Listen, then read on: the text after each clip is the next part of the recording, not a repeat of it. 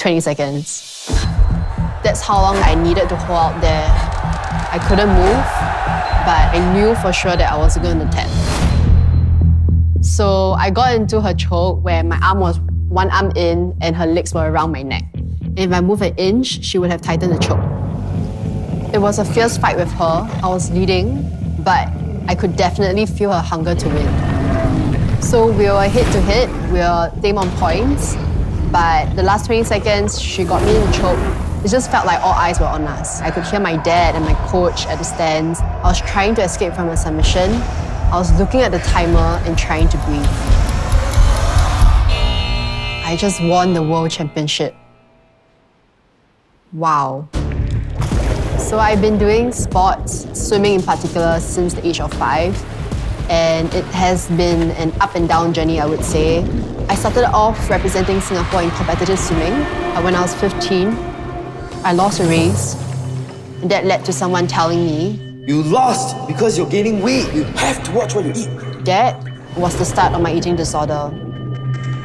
I remember looking into the mirror and feeling like I'm just not worth anything. I felt not good enough. I was just so focused on losing weight. Then I left swimming, trying to find myself, and I stumbled onto BJJ. Back then, I was really drawn to martial arts because of how empowering it is, especially as a woman, and I loved the feeling of fighting for myself. I fought against the stereotypes telling me, "Girls should do a safer sport." Aiya, you won't go far with a sports career in Singapore. Girls should be classy. Why roll around the floor like that? I want to prove all these stereotypes wrong because it was in BJJ that I regained my mental strength and became stronger than ever.